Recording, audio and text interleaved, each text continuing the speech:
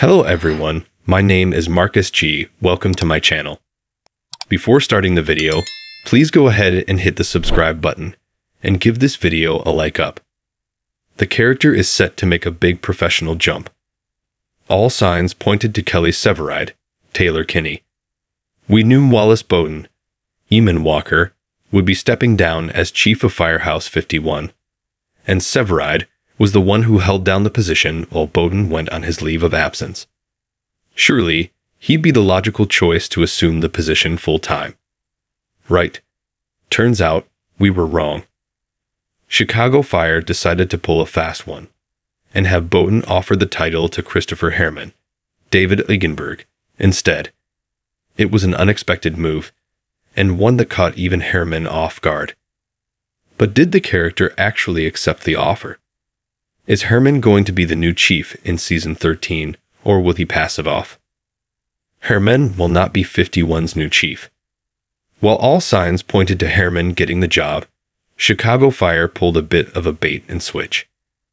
The producers for the show announced that the character will not getting promoted, and the role of chief will instead be given to a brand new character, Dom Pascal. The announcement was made via deadline, but a specific reason for Herrmann getting looked over has not been revealed. It's likely that the show will delay the reveal until the Season 13 premiere, when Pascal, who has not yet been cast, will be introduced. The character suffered hearing loss in Season 12. This decision puts Herrmann in an interesting place. He's been at 51 every day for decades, and he knows what it takes to make everything run smoothly. There's also the matter of Herrmann's Season 12 injury. The premiere episode saw him suffer hearing loss from an explosion, and he transitioned to using a hearing aid. Herrmann was already getting up there in terms of age, but the hearing injury really cliched the notion that he may be better served giving orders and making the occasional trek into the field, as opposed to risking his life on a weekly basis.